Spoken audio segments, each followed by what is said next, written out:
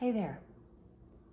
If you're watching very many of these, you might have caught that my signature when I first started A Nice World back in the 1900s was a star.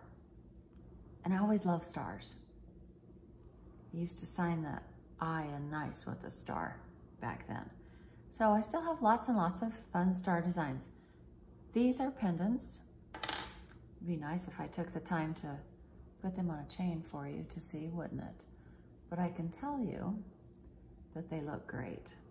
And it's really fun to give gifts or give one to yourself with a little message that, you know, make a wish, happy birthday, hope you get your wish, believe it'll come true.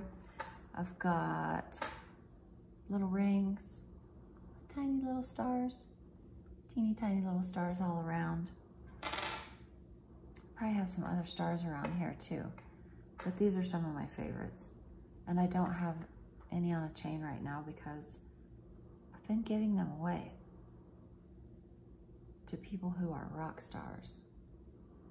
And that's been a lot of fun too.